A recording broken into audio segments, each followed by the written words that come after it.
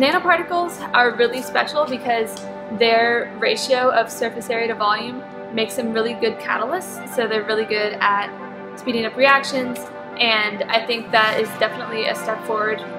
for energy for like fuel cells with hydrogen or maybe photovoltaic cells, stuff like that, and that's what we're working on right now. We're trying to catalyze the reaction to produce hydrogen gas for fuel cells, and so I think that's actually like a super practical application and definitely has a place in the industry. So things that we can use nanoparticles for, like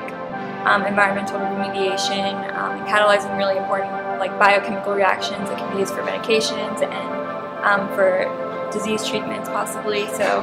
I think that the things that we're doing really set up the fundamentals, because you think about all these really big, great applications, but they're not possible without the little tiny steps that all the details that go into it, and that's what we're working on. This program just creates a really unique community. So you and the mentors and even the other students that you're working with in lab,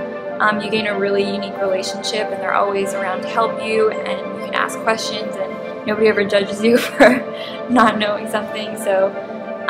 yeah, you gain a lot of really cool relationships, and I'm really grateful for the people that I've met in this lab.